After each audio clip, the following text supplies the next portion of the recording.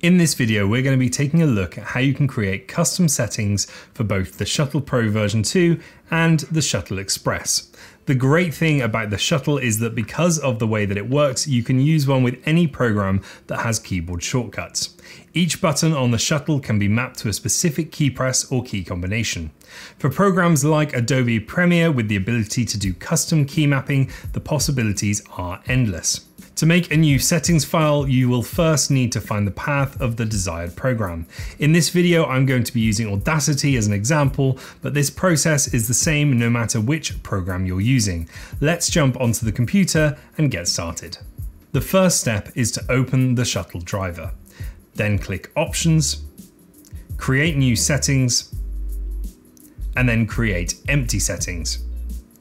You should then see this window. You'll now need to find the file path for the program you're trying to use. In most cases, you'll find it in the main drive in either the Programs folder or the Programs x86 folder.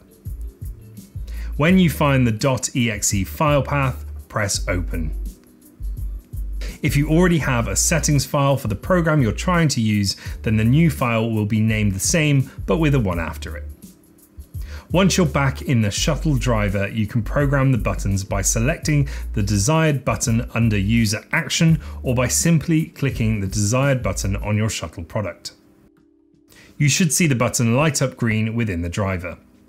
When selecting Computer Response, you will see alternative ways to program the Shuttle. In this guide, we're going to be using Type Keystroke. Now we've selected the button we would like to map, I will enter Ctrl S into the keystroke box. This is the default key combination to save your project within Audacity.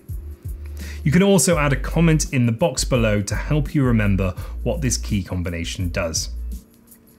After you make any changes within the Shuttle driver, always remember to click Apply afterwards to save the changes you've made. Now let's move on to the Shuttle Ring. It's got two programmable functions, jog left and jog right. It's ideal for functions such as zoom, volume up and down, scroll, but for this example, we're going to be using it to rewind and go forward in Audacity. The Shuttle Ring has 15 programmable functions, 7 sections left, 7 sections right, and 1 in the neutral position. Shuttle in left 1, shuttle in left 2, shuttle in left 3, all the way up to 7, which is when the ring is turned all the way to the left. We're going to program this ring to rewind and fast forward faster depending on how far we turn the ring. So first of all, we need to set the user action to be shuttle in left 2 and set the keystroke to be a left arrow. We're going to set the frequency to 5 times per second. We're going to repeat the process with all 7 positions, slowly increasing the frequency each time.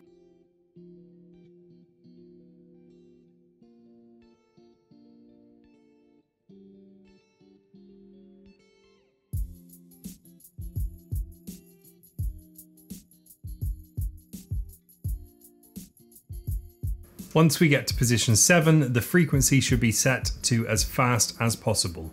Now you should be able to scrub through your timeline quickly and efficiently using the Shuttle Ring. You should set the neutral position to do nothing, as this is the position of the ring when you're not touching the shuttle. Right, onto the jog dial. This is the metal wheel inside of the Shuttle Ring. For this example, we're going to be programming this wheel to zoom in and out of our Audacity project. So let's open up Audacity. As with many programs, if you hover over the action you would like the shuttle to perform, you can usually find out the keyboard shortcut for it. In this case, the shortcut we need to zoom in is Ctrl and the number 1 key, and to zoom out is Ctrl and the number 3 key. Let's head back to the shuttle configuration tool and select the user action jog right. Under the keystroke section, we're going to type Ctrl and the number 1 key, so that when we turn the jog wheel to the right within Audacity, it should zoom in. Then select jog left and type Ctrl and the number 3 key under the keystroke. Don't forget to hit apply to make sure these changes take effect. Now, as you can see, I can zoom in and out with ease using the jog dial. Remember, these are only examples and your preferred application will have its own commands you'll need to program. There we go, you should be all up and running, ready to create your own settings for your Shuttle Pro version 2 or your Shuttle Express. If you've got any questions or comments, please visit the Console Design website.